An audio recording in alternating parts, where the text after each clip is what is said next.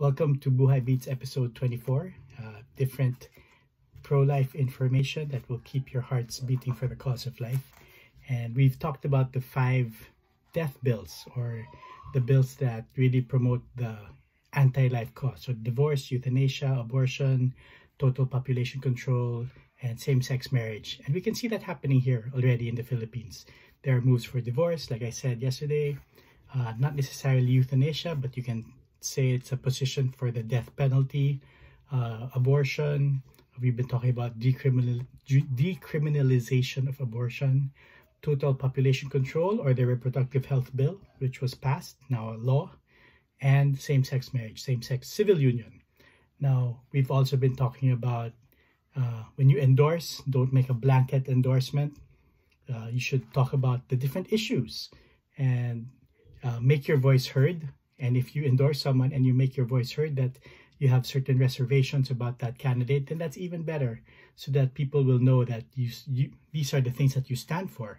And it's not just like, oh, I'm going to vote for him, I'm going to vote for her, but I'm voting for him, I'm voting for her, but I hope we can talk or discuss these issues because they are important to me. I think that's where people should be leading towards now, not just blanket, I support you 100%, anything you say, because we will never find someone who we will support 100%. Of course, we're all different.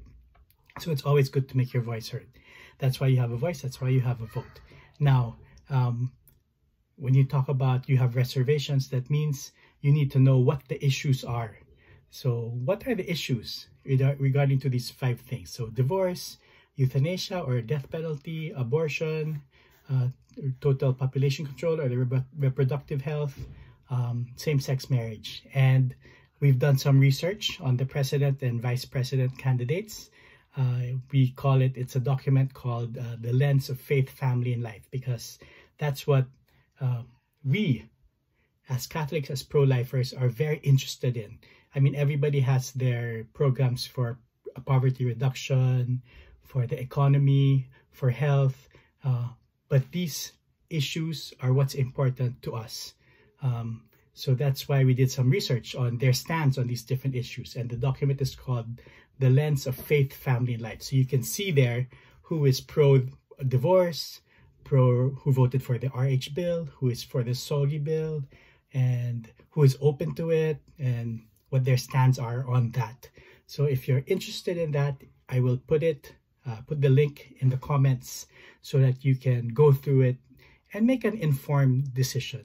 And in spite of all the things that you see there, if you choose someone with pro-life issues, I hope that when you endorse him or her, you will make your reservations known, because that's what our stand is all about. That is what our voices are here for, to be heard. We put the light on a lampstand, we don't hide it, and we tell the world that we're pro-life and what we stand for. So take a look at the document, pray, discern, decide, and then make your voices heard as well. So thank you for joining us tonight. We'll see everything, see the different candidates through the lens of faith, family, and life. God bless.